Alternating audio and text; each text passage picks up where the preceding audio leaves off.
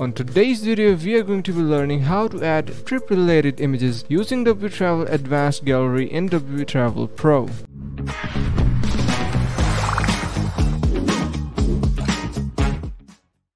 WTravel Advanced Gallery is an exciting module included in WTravel Pro plugin, which gives you the functionality to add more informative gallery items, including audio, video from URL as well, and images. So to add related images using Advanced Gallery in WTravel Pro, please follow this step-by-step guide. After activation of WTravel Pro plugin, you need to enable the WTravel Advanced Gallery in module settings by going to WTravel settings and from there to module settings and just drop down this Pro modules option. Here you need to make sure that Advanced Gallery option is enabled, and after enabling the option you will be able to see the Advanced Gallery option settings in miscellaneous. So head over to miscellaneous settings by going to this miscellaneous options tab. Here you will be able to see this Advanced Gallery settings. Now you need to head over trips and all trips, and from there choose a trip of your choice and scroll a little bit down and head over gallery. Here you can use this add media button to add the images. Also you can use the insert from URL option. You can simply insert the links in here and your media will be added. Head over to WTravel settings